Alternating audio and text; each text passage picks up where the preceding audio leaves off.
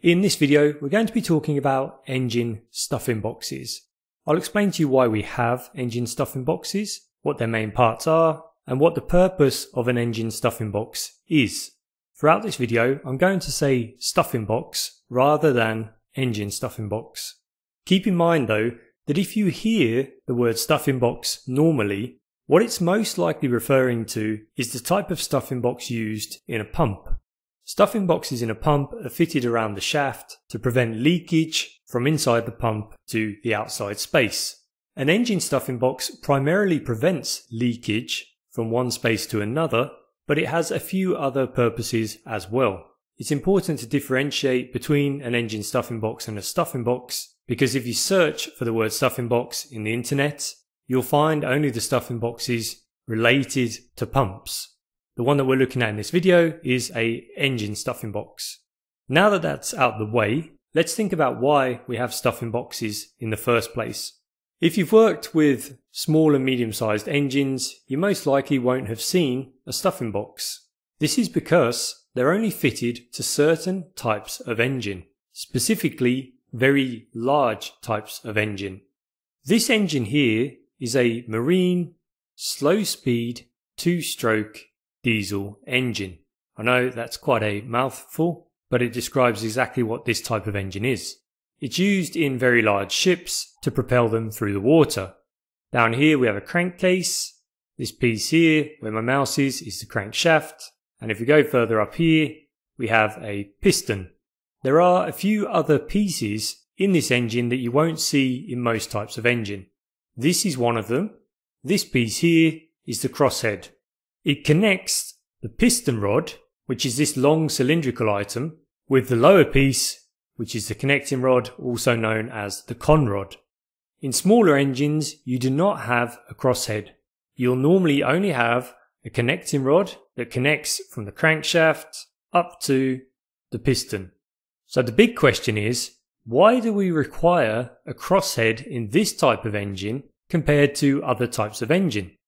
Well, the reason is the bore of the piston, let me just see if I can move the piston down a bit, is quite small compared to the length of the stroke of the engine. You can see the top of the piston is all the way up here. It's got to move all the way down. That's what we refer to as bottom dead center. And from that point onwards, the closest it gets to the crankcase, it's going to move upwards to top dead center. The bore of the piston, compared to the length of the stroke, is small. In smaller engines, it's larger. Because this bore to stroke ratio is so small, we need to have the crosshead piece in order that the connecting rod, if we had it running from the crankshaft here, let's imagine for a moment it was running from the crankshaft, off the crankshaft to the crank web, and then it's going to run straight up to our piston. If that was to occur in this size engine, then the connecting rod, which runs up from the crank web to the piston, would first be very long, and then second, it would be quite difficult for us to transfer the force from the piston after a controlled explosion in the combustion space all the way down to the crankshaft without experiencing some quite extreme stresses. The piston here travels linearly, only up and then back down again. As the piston travels up, we get a controlled explosion, then it moves back down again. The force from the controlled explosion is transferred to the crosshead, and then the crosshead transfers that force to the crankshaft. If we didn't have that arrangement, the stress that would be placed on the crankshaft because of the angle and the length of the connecting rod that we would require would be quite large. It would be difficult to manufacture components that could withstand that kind of pressure. We would also require a larger, wider crankcase, which might make the crankcase a little bit uneconomical. To remove these problems, we install a crosshead. The crosshead runs up and down some guides. You can see it going up now and then back down again. Those guides are lubricated, and we ensure that our piston rod remains in alignment with the cylinder.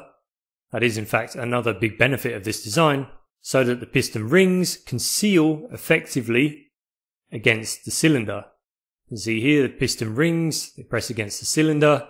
There's a thin film of oil between the rings and the cylinder liner.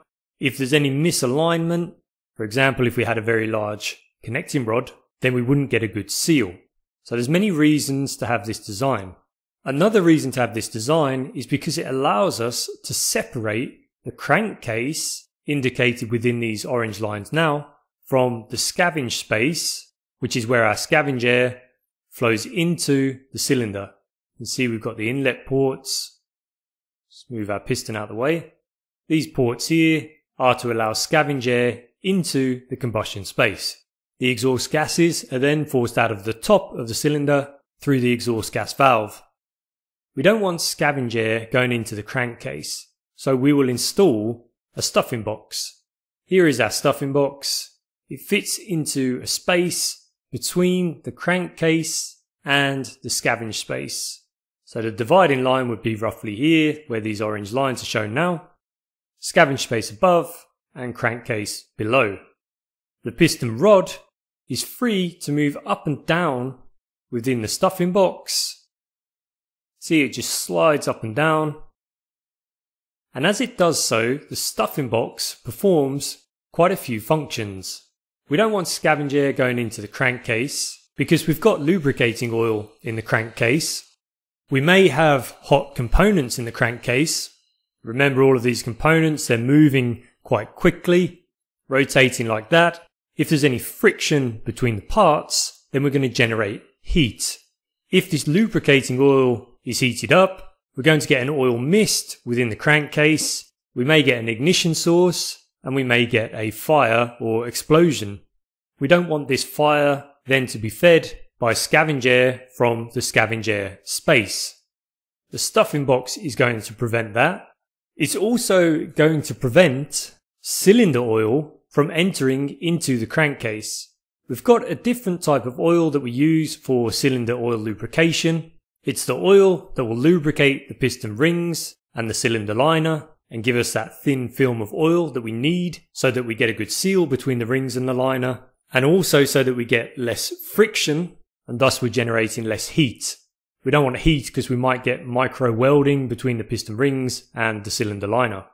Because we're lubricating the space in the cylinder liner, some of that cylinder oil may come down onto the piston rod, and what should happen is that the cylinder oil, maybe it accumulates in this space here, and then it will be drained off. You can see a drain pipe there. So our stuffing box is preventing scavenge air from entering the crankcase, it's preventing cylinder oil entering the crankcase, and it's also preventing carbon deposits and debris that may be within the scavenge space or perhaps that may have come from the combustion space. We don't want bits of carbon, bits of dust, bits of dirt going into the crankcase. The stuffing box is going to prevent that as well.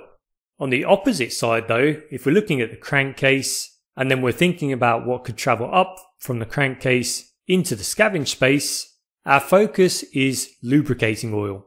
Lubricating oil from the crankcase, there's a lot of it, it's splashing around here, coming out of the crosshead, coming out of all the bearings, all the gaps between the bearings and things like the crankshaft, the connecting rod and the crosshead. All of that oil is spraying around. Some of it ends up on the lower side of the piston rod. We don't want to carry that oil into the scavenge space because if we do that, we're going to end up with potentially flammable material entering into the scavenge space. Really speaking, there's probably going to be a bit of that around here anyway. The thing to keep in mind though is in the crankcase, you may have a crankcase explosion and then you don't want to feed that crankcase explosion or fire, which might occur after the explosion, with scavenge air. We're preventing that occurring with our stuffing box. Likewise, if we have a scavenge space fire in this area here, we don't want to feed it with lubricating oil from our crankcase because then it's going to be quite difficult to stop the fire. So scavenge space fire is quite a bad thing that can happen in the scavenge space. A crankcase explosion is probably one of the worst things that can happen in a crankcase. Before we take a look at the stuffing box and all of the main parts, it's worth mentioning that this type of engine is referred to as a crosshead type engine. or crosshead engine, because we've got a crosshead. The normal types of engine, the ones that are the most common, the engine design that most people think about when they think of an engine, those types of engines are called trunk type engines. They don't have a crosshead. Let's now take a look at our stuffing box in a bit more detail. This is the stuffing box. If we take a cross section, we can have a look inside. We've got a piston rod that runs through the middle. This big grey piece where my mouse is. We can actually remove that. And now we can see into the stuffing box. In order to figure out how this works, we need to go into the stuffing box. And I think the best thing to do is probably to work from the top down. At the top, we've got some scraper rings. These are black items here. These are called lamellas.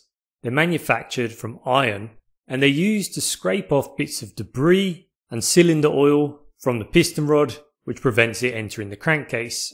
Lower down, we've got some bronze pieces. These are sealing rings. The sealing rings are there to prevent scavenge air entering the crankcase. So scraper rings further up here, and then sealing rings further down. This is actually one scraper ring. We've got two lamellas, but that's actually one single scraper ring. With the sealing rings, I've mentioned that they're used to stop scavenge air entering the crankcase. They're also used, potentially, to stop exhaust gases from the combustion space entering the crankcase. If a piston ring is damaged, or maybe a piston head is cracked, or there's some misalignment between the piston rings and the cylinder liner, then exhaust gases, also known as gases of combustion, may flow down into the scavenge space, and they could flow into the crankcase, but we have sealing rings within the stuffing box to prevent this. Exhaust gases coming outside of the combustion space when they're not supposed to is not good. If we've got cylinder oil in our scavenge space, which we will have a little bit of, but if we've got quite a lot, those exhaust gases may heat up the cylinder oil and cause it to combust. This causes a scavenge space fire, which we talked about a moment ago. If the exhaust gases are allowed to pass into the crankcase, they may also cause a crankcase explosion. The stuffing box is preventing this. Specifically, the sealing rings are preventing this. After the sealing rings, we go further down and we have a series of scraper rings. Here is one set of scraper rings, indicated by these arrows. Here is another set. Here is another set. And here is another set. The scraper rings in the lower part of the stuffing box, they are in the lower section. The sealing rings are in the mid section, and then the scraper ring at the top is in the upper section. So we've got scraping of cylinder oil and debris occurring at the top of the stuffing box. Then we've got sealing of gases occurring in the middle, stopping scavenge air and potentially exhaust gases from entering the crankcase. And then after that, we've got a series of scraper rings. These are all used to scrape off lubricating oil from the piston rod. Let me just come out of the stuffing box for a moment.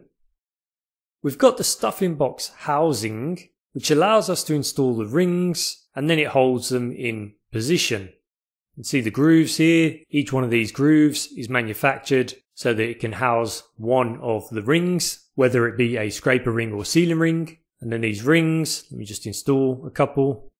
Scraper rings there. They slot into those grooves.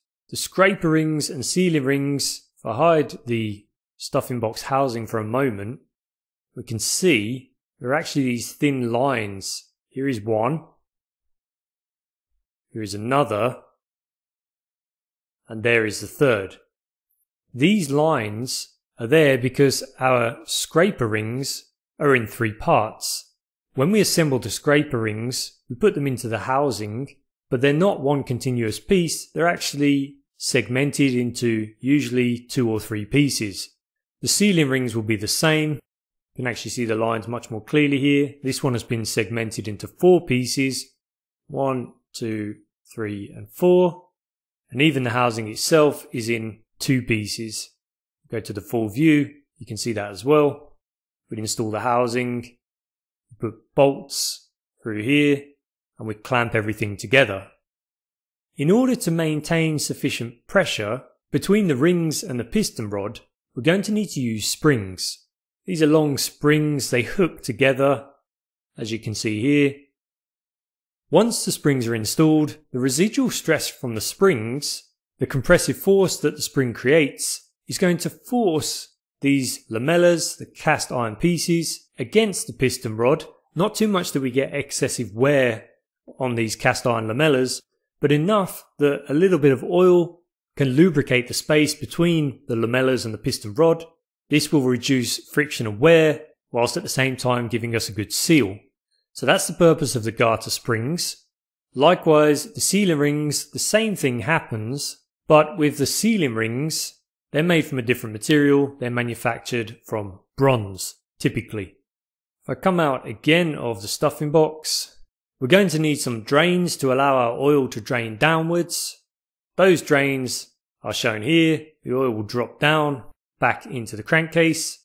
And likewise, there's a drain between the sealing rings and the lower scraping rings that allows any cylinder oil that may have passed the sealing rings to drain away as well. We monitor what drains out of the stuffing box because that allows us to see if there's too much cylinder oil draining away, which indicates that the top scraper ring is not functioning properly, most likely because the lamellas have worn away. But we may also get scavenged air being blown out of the drain, in which case the sealing rings are not working correctly, most likely because they've worn away over time. When these things occur, we need to plan maintenance of the engine, which means we have to disconnect the piston rod, pull the piston out of the engine, and then the stuffing box comes with piston, and we can take it apart, clean it, change the lamellas, change the worn sealing rings, and do jobs like that, and then put it all back together. Just to recap, we've got the piston moving up and down through the stuffing box. As the piston moves up, I'm going to go down here just to highlight this.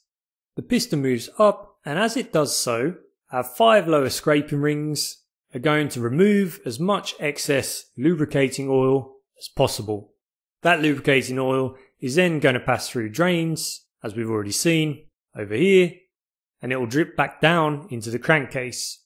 When the piston rod moves down from up here to down here and beyond, the upper scraping ring is going to remove cylinder oil and maybe bits of carbon, bits of dirt, what we refer to as debris. The sealing rings are going to prevent scavenged air reaching the crankcase and potentially exhaust gases. Cylinder oil should not mix with the lubricating oil in the crankcase. The reason being, it has different properties. The environment within the combustion space is very different to the environment in the crankcase. The pH value of the cylinder oil will be different to the pH value of the lubricating oil. The environment within the combustion space, if there's any moisture in there, is actually quite corrosive. We definitely don't want to risk any contaminated oil being carried over from the combustion space to the crankcase.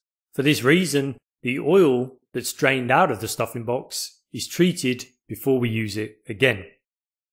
If you want to use any of the 3D models shown in this video, then head on over to saVRee.com. We've got over 400 engineering 3D models that you can use directly through a web browser in AR or VR.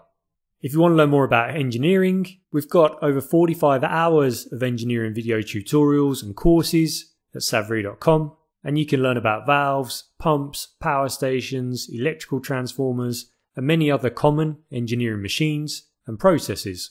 Before you go, don't forget to subscribe to the YouTube channel. Thank you very much for your time.